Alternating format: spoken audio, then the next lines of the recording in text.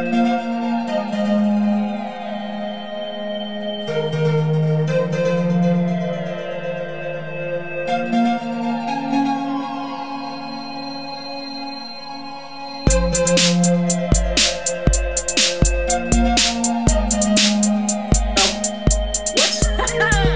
happening? Binary Jazz. This is a podcast for people. I come to you from the fourth quadrant of Earth's moon, joined as always by my best friends, Allison and Chris. Allison, famed mug owner, impressive mug collection. Chris, window gazer. Here we are. Purpose of the show is to talk about things we know nothing of. Purpose of life, talk about things we know nothing of. Glad you joined us for this journey. Now, true or false? I was going to say true or false, how caffeinated are you? And I was like, that's true, yes. Not the proper format. I just want to take a second and say I feel like I killed that intro, especially given I had like no prep whatsoever at all for the show. Forgot and I hit record before you expected me to. Yeah. I'm really happy with that. Yeah. Really happy with that one. Probably no second takes. Top 5 intros. Top. How do we do that in binary? Top. Those improv classes are really paying off. Wait, 0, 1. Top 101, I think, is 5.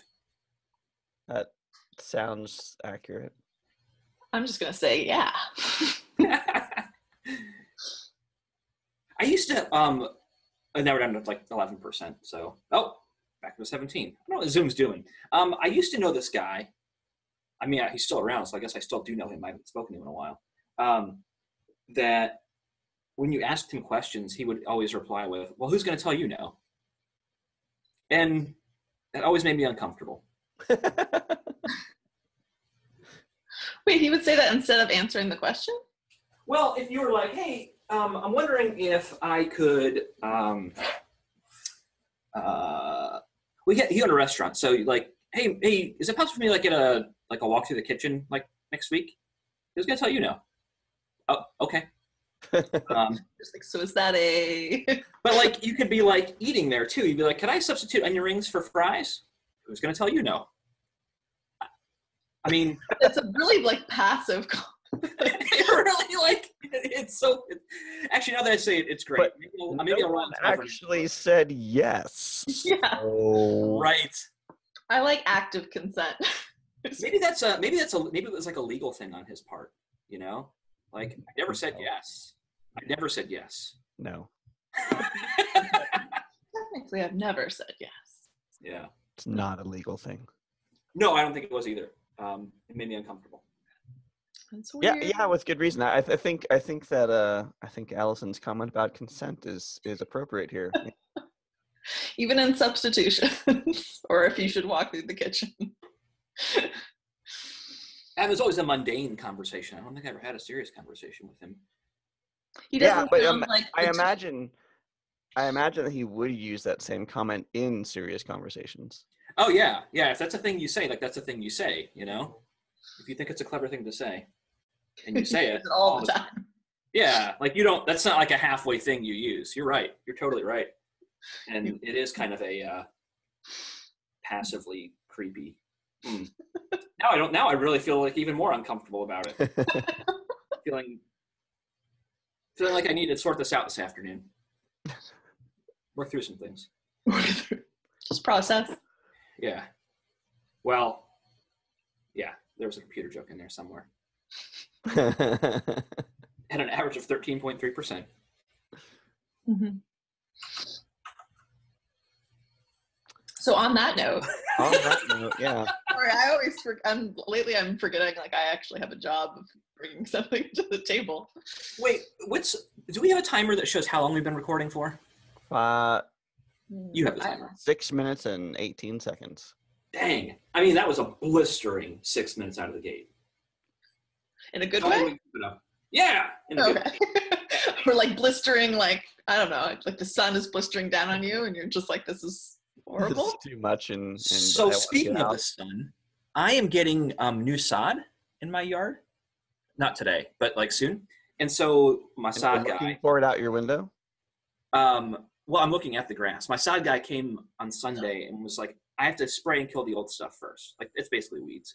And then he'll come and he'll somehow magically remove that and then put down new sod. I'm not really clear on the process. I replaced the sod myself several years ago, but I just like scalped the lawn and sprayed it with Roundup, and then 2 weeks later maybe not 2 weeks, a couple days later, put down like sod on top and watered the hell out of it. And that seemed to work until I scalped it mowing. So I accidentally scalped the sod and that killed it. Anyway, like the sun now, my yard is starting to look very dead. Like it wasn't for several days. He did this on Sunday. I'm like, maybe he didn't put enough down or something, but it rained all day yesterday. And everyone else's lawns are like really strong and green, and mine looks like if you lit a match on it, it would just like be gone. That's not What if he's going to do that? Can we go back to the fact that you refer to this person as sod guy and just substitute man for guy and turn him into some sort of superhero that goes around planting? I will say, Sod man. I'm kind of a nerd about doing home repair stuff. So I was looking at what it would cost to buy pallets of sod, and then I looked on Craigslist to see like what if I could find a better deal. And the price this guy was quoting, there were several guys. There's lots of sod men. Yes, the sod men as they were, quoting like prices that were about like installed about the same price I could buy a pallet of sod for. And I'm thinking, I mean, if I could pay someone about the same amount and it would be installed, that's way less work. And I've installed sod once in my life. I know how to do it. I don't need to learn, and I don't really have a hankering to do it again. Yeah. So I sent him a message, and he calls back like in the evening, and he's really excited about what he does. Which in a way that you're not excited about sod. Totally. But I immediately knew like this is the right guy. Like he's talking about all the stuff he's going to do. And he's like, you could just like when I'm done getting the soil prepped, you could eat it like a bowl of cereal. I'm okay. I mean, he was really excited about preparation for laying down. Like this is what he was born to do. So I'm kind of thrilled like to witness this. I'm going to have like a front row seat to him here with this crew, like putting down, it's going to be incredible. We're talking like a world-class sod dude here. So do you really install sod? I don't know. I mean, in the world of programming, you do. Yeah, maybe install. Maybe you just npm install sod. It's not working. Throw a -G in there. It's fine. Make it global. Such a bad joke. To go back to Sod Man, what's Sod Man's like pain point? Like, what's his weakness? Roundup? Yeah. Roundup is his kryptonite. And I'm pretty sure he didn't use Roundup. I'm pretty sure he used something else. I'm not sure what it was. Because he said, oh yeah, in 2 weeks it breaks down and is chemically gone. So when we come to lay the sod, like there's no risk the sod will be damaged by the stuff I put down. Like, well, that sounds like magic, but okay.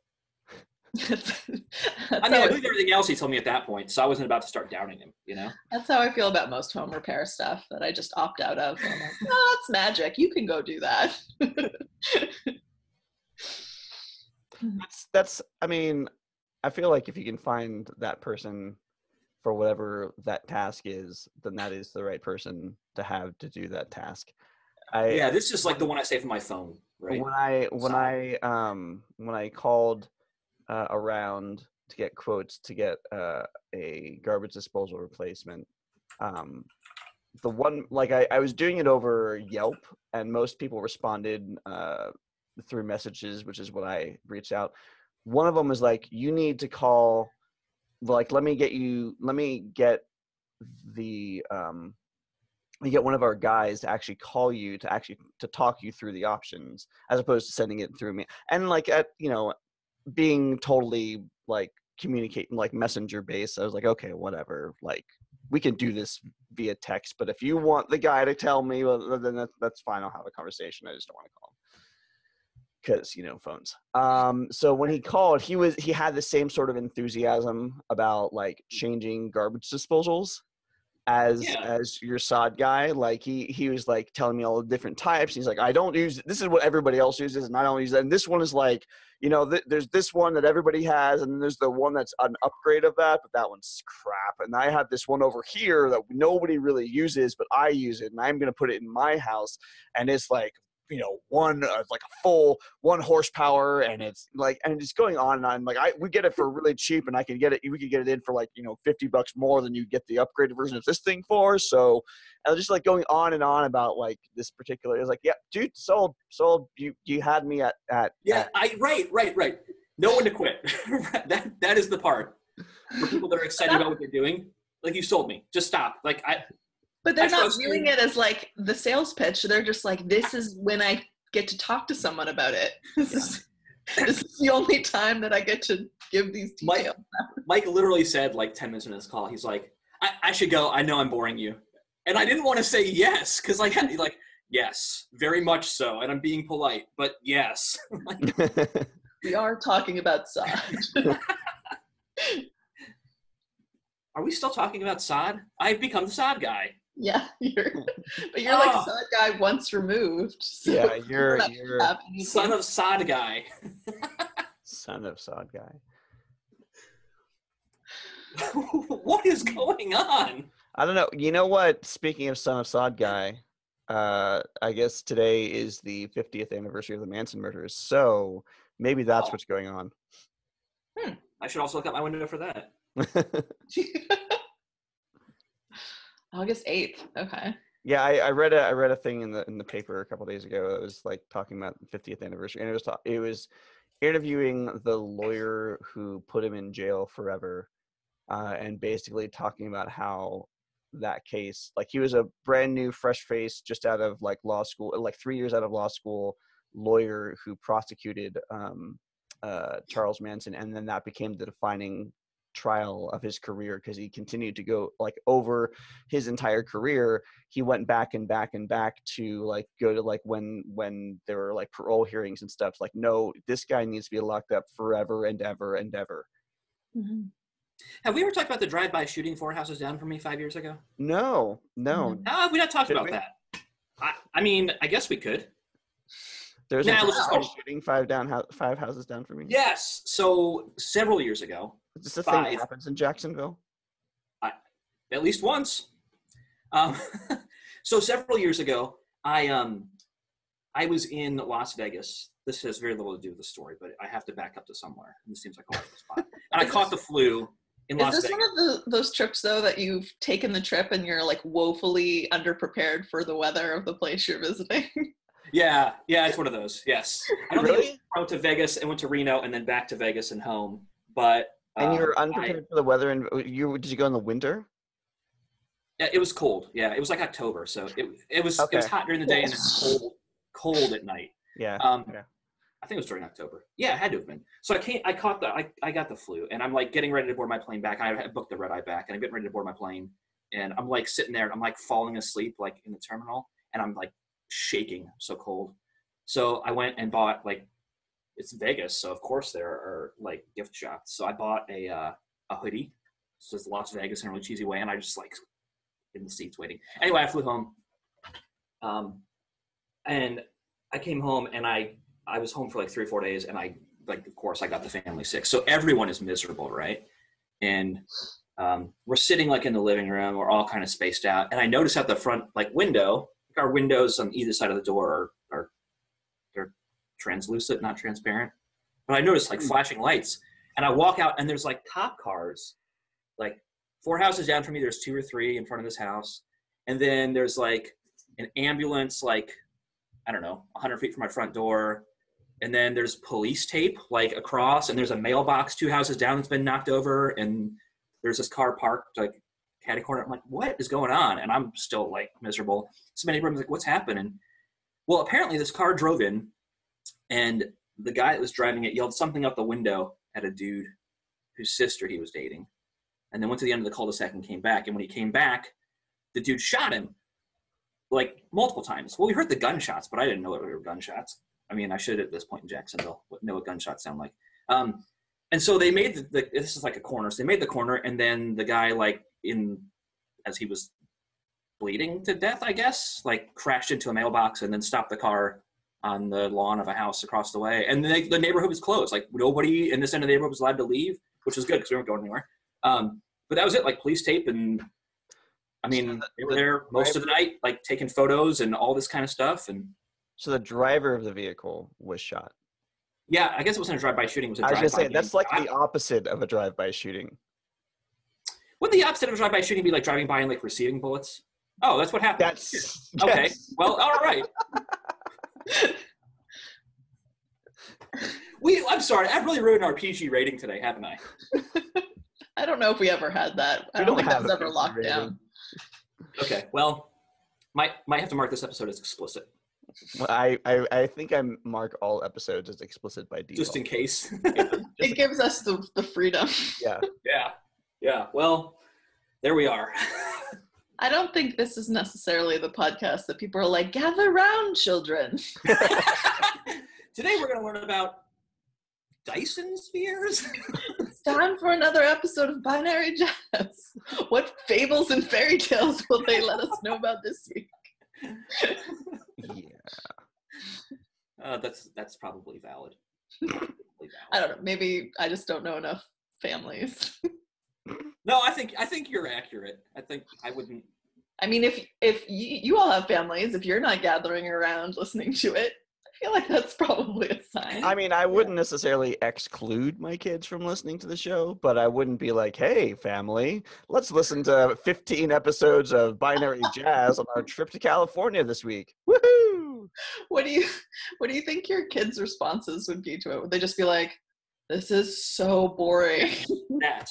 Like 5 minutes and they'd be like, wait, how do you know these people? What are you even doing? What are you even doing? Yeah. There's no plot. Do you guys like sing or something or tell jokes? Like I don't get it. Is there a story? Yeah. Are you gonna tell us a story? You gave an intro and said you were going to talk about something you didn't know anything about, and you haven't known anything about anything you've talked about yet. I don't get it. There's no story arc. Can we listen to the book? Yeah. They're brutal. The book is so much better than the podcast. we should one time we should try and figure out how we can. Never mind. Let's get into the topic. How we can never mind.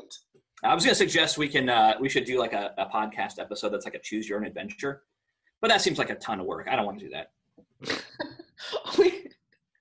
I love that seems like a ton of work.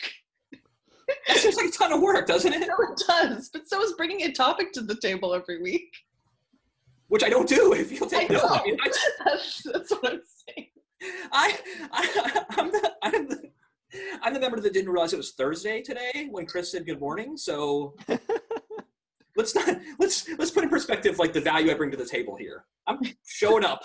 You show up. No, that's good. That's all we can ask for.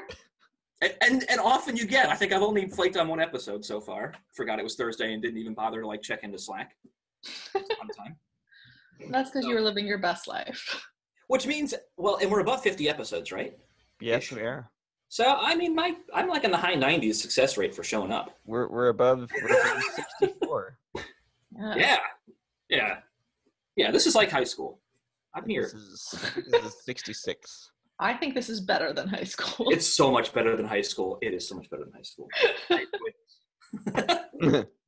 Thank goodness I wasn't podcasting during high school. Wow.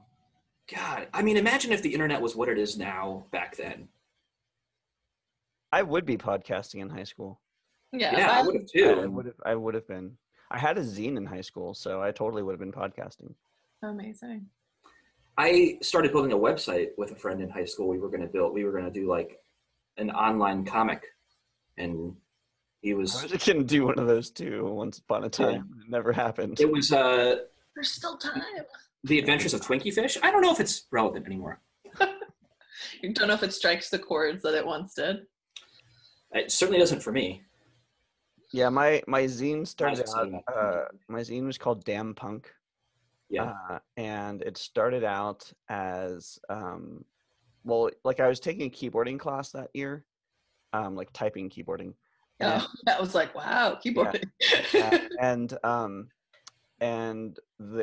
it was like I was in the second semester of the keyboarding class. The first semester, you actually do all the lessons and do it out of a book. Second semester, it's like you can write whatever the hell you want. We don't care, as long as you're, not Typing. as long as you're typing something. So like me and a friend of mine would just like write random like left field like thoughts that came to mind.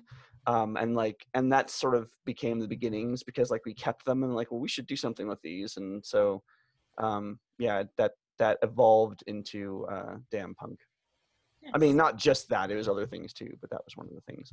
And then like it's funny because you have a zine, and then like there's a whole zine culture, and there's like a zine of zines, so you can submit your zine to the zine of zines, and then your zine is reviewed and like listed and whatever. So then like then if you do that, you start getting like bands from like random places like Baltimore sending you their music for free, and you get to review them, and that's kind of cool. That is cool.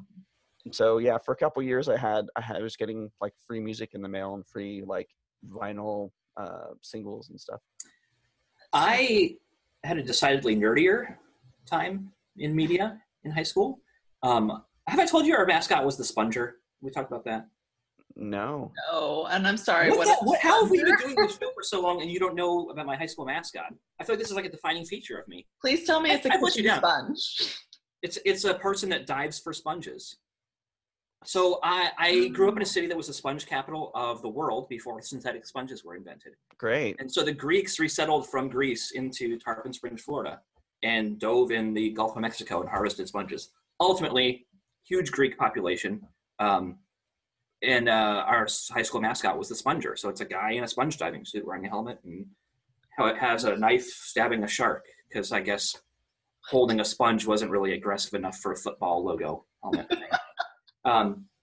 Right, so I was a fighting sponger, and so our somebody decided that in the early days of the internet we would start a somebody knew someone that had a server, so we started SpongeNet, and there were like a dozen of us, not even, there were 6 of us or so that like ooh, let's play with HTML, and ultimately like the person that was hosting the site was like, oh hey, here's a bunch of old AOL floppy disks.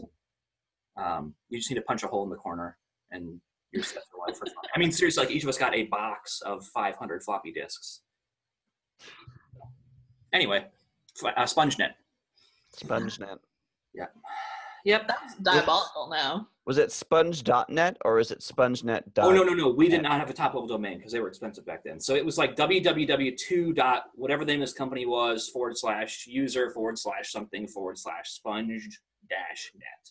I mean, it was like, and we didn't have FTP access. We dropped it on a floppy drive and sent it to some guy who eventually copied it onto the server. And it was like that waiting, like you would go to the one classroom that had an internet connection and reload and see, like, did they load up the new stuff yet? Wow. Yeah, it was wild. Days of the computer lab. Golly. Bunch of nerds. We're not even going to get to today's topic. Yeah, we are. We're going to do it right now. We're going to do it right now. Right now. Either that, or here's your choose your own adventure. We can go to today's topic, or we can push it back till next week and just skip to today's quiz. Oh, there's a quiz. Okay. Well, then maybe we should skip today's quiz, because before we do the quiz, or maybe after the quiz, I don't know. Probably before, because the quiz will run late. We had some fan mail that I wanted to share with the collective. So usually all the Binary Jazz email that comes in is filtered to spam, because that's fairly legit. But because this person is a frequent questioner and frequent listener, I assume, because she has submitted questions in the past, this one came straight to my inbox. So I saw Binary Jazz contact, and and it came in my inbox as like magic. And then I opened it up, and like magic, it was more than a question. It was a whole legitimate fan letter. Now, I will prefix this by stating that because of my cyberstalker abilities, I do know that this is a person that, Allison, you are at least personally aware of or familiar with, like, in real life. So I understand and respect that this is not just coming randomly from somebody in, like, Slovakia or something. Okay, so not a random civilian. Right. But still, I'm still calling it legitimate fan mail. Okay. Because unprompted, this is what shows up in my inbox from Danette. Okay. Sorry, my laughter is the laughter of acknowledgement of, oh, Danette. Why I listen to binary jazz, she says. Allison, all caps. Because I love to hang out with Allison, and when I'm not hanging out with Allison, I still want to hang out with Allison. Along the way, I've also started to enjoy hanging out with Chris and Gary, too. I often listen while cooking and laughing at your jokes, but really it's Allison. So Yes. there's our first fan letter. I wanted to acknowledge you, Allison, because if you were not here, we would not have a show. Like, in both the actual context that we do the show, but also in, like, the fact that there is a show at all is mostly responsible to you. So Danette, we agree that is why she is here. And if you, since Allison is here primarily because she was listener number 1 to the show before we had a show, if you want to be a guest on the show because you're, like, our second biggest fan, you're welcome to. You can also join Slack and hang out with us, like, in Slack time. And there's a link on the website at binaryjazz.us. So yeah. I would love a guest. Yeah. That would be awesome. So if that's a thing, let us know. Listener question, she says. Apparently we record on Thursdays. Just a heads up, we record on. Yeah, the other part of this is that she does submit a listener question, and it's a really, really good one. Who would you like to see as the next guest on Under a Rock? Oh. Linus Torvalds. Oh, wow. That's yeah. Because she wouldn't even understand the context after he told her who he was. Probably. Yeah, that's a good one. So for those of you who don't know who Linus Torvalds are, he's the creator of the Linux operating system. Such a nerd. So it's already And Git. far down the nerd hole.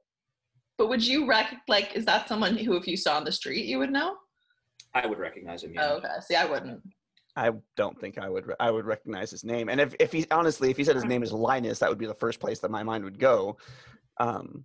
Well, maybe I'm asking, so he is known for being kind of like an asshole, has been in the past. And he recently had, like, a realization that he was an asshole and said he was going to try to do better. Has anyone heard anything following up from that? His doing better is just him being quiet? No, well, yes.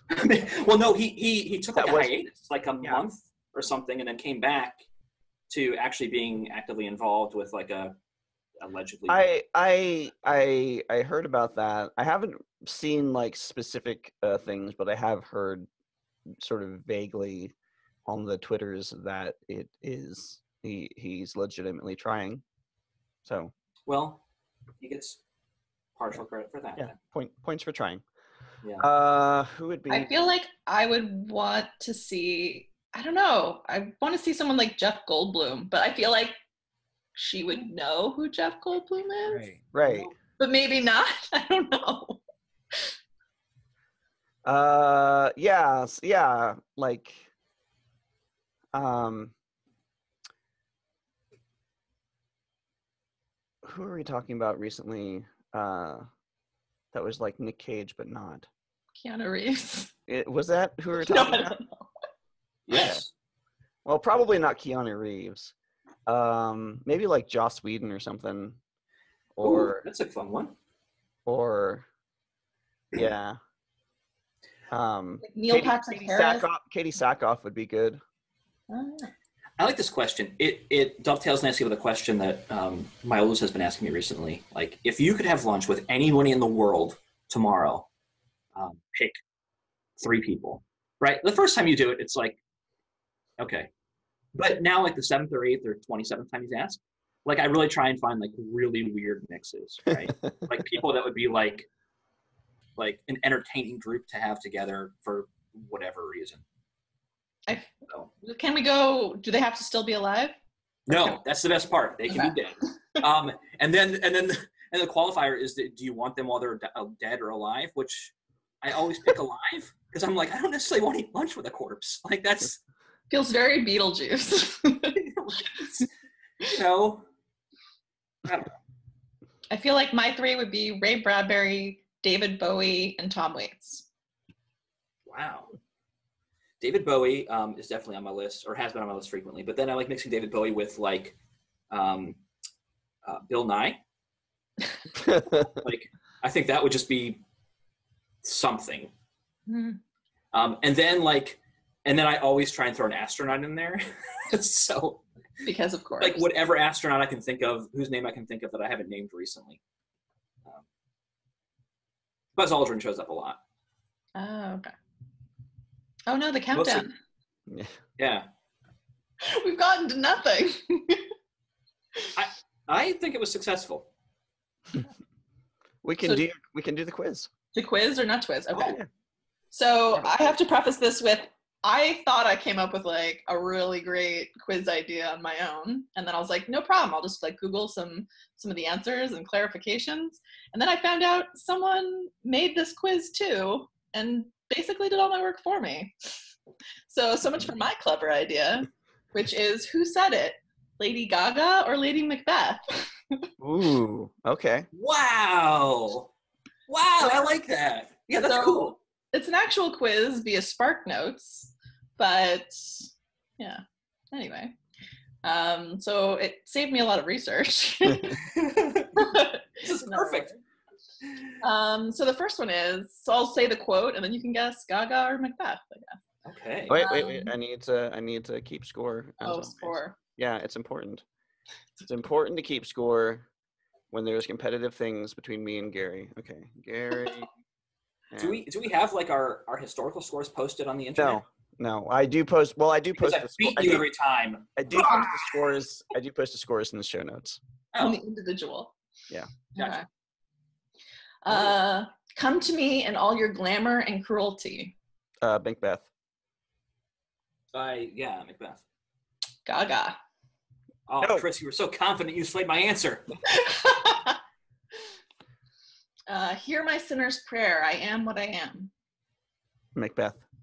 Gaga. Damn it. Look like the innocent flower, but be the serpent under it. Holy shit, this is the hardest quiz you've brought to the table. I'm just going to keep going Macbeth because one of them is going to be Macbeth. Say it again. Look like the innocent flower, but be the serpent under it. Macbeth.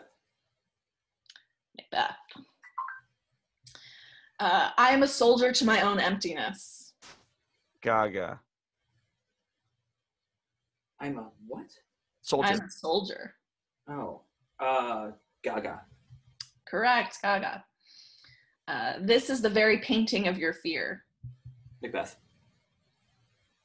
I'm just going to go with Gaga just because I need to earn a point over Gary. Macbeth. Damn it. I had no idea. I figured I was going to use the same strategy you used, Chris, and just plow into it like I knew and jump on. Now that I'm ahead, I just need to keep like trying to have you follow me, you know? I heard the owl scream and the crickets cry. Macbeth. All the perfumes of Arabia will not sweeten this. Whoa. Gaga. Macbeth. Ah! I felt like if it was Gaga, it would be a little bit insensitive.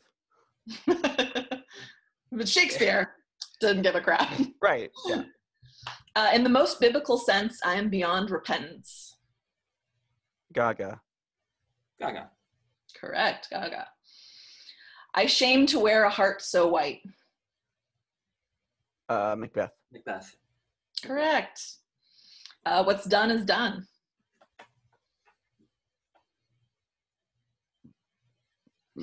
I mean, like, probably Gaga said that at some point. Yeah. But I feel like in the context of the quiz, probably it has older roots and probably they're Shakespearean. So I'm gonna go with Macbeth. Macbeth. Yeah. Yeah, Macbeth. Correct. Yeah. Now serve for the gods, earth serve for the stars. Gaga. What? I love how indignant you are, Gary. It's Gaga. Yeah. What did you say, Gary? Did you say Gaga? Yeah, I did say Gaga. Yeah. Why did you bring those daggers? Macbeth. Macbeth. Correct. Although, like, I like to think of Gaga saying that at some point. Why did you bring those daggers? Just like in an interview, just randomly on the street. TMZ says, why did she bring all those daggers? Greetings, Himeros, god of sexual desire, son of Aphrodite. Gaga. Macbeth. Gaga. Yes. Be bright and jovial among your guests tonight. Macbeth. Gaga. Macbeth. Damn it. I am wind and hurricane, the stormy sky and rain. Gaga. Yeah, Gaga. Correct. These flaws and starts imposters to true fear would well become a woman's story at a winter's fire. Macbeth. Yeah, I'll go Macbeth. Correct. And the final one, when Pontius comes to kill the king upon his throne, I am ready for their stones. Gaga.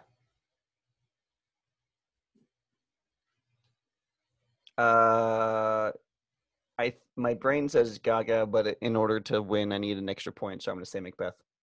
It's Gaga. I'm a little monster. It's a difficult quiz. Oh, hey, stop barking. So no, Gary wins by 2. I was trying to tie it up at the end, but Yeah. I figured it actually probably was Gaga. There's some curveballs Because Pontius is a different play. Yeah. Yeah. That was the logic. Nice. Question mark? Nice. You don't think that there's like some galaxy crossover there? No, not in most Shakespeare. Yeah. Oh, that would make it a lot more interesting. What did I wasn't in a Shakespeare class in college, but someone I knew was, and they needed me to be something. Is it Othello? I don't know. I should find the video. Oh, there's video footage? There's video recording? Yes, find that. Oh yeah. Yeah, it was something. It was something. No, a Shakespeare course was a requirement for my degree in university. It was required? Yeah. Wow. It was one of the you had to take a certain number of pre-1800 credits, and Shakespeare was one of the required ones. Because they didn't want you, I guess, to just like enjoy modern literature too much. Yeah. Yeah, that does seem like a big risk, doesn't it? Like everything post-1900 is that exciting. So, I recently discovered that you can share computer sound. Oh, that's interesting. Yeah, and I had this plan last night to share computer sound, like have like a sound effect when we're doing like listener quiz? emails, yeah, or quiz. That would be good too. But I wasn't prepared this morning, so I'll need to figure that out before the next show. Yeah, maybe we could even do like the intro live, like with the actual music or something. That would be shot. Ooh, that's fancy. That'd be weird. I don't know. Yeah, I don't know how I'd respond to that. Thank you for listening to Binary Jazz. If you like this episode, you can subscribe to us on iTunes or Google Play. You can visit us online at binaryjazz.us or follow us on Twitter at BinaryJazz. Don't forget that you can ask us a question through the forum on the website or on Twitter, and we'll read it aloud on the next episode of Binary Jazz.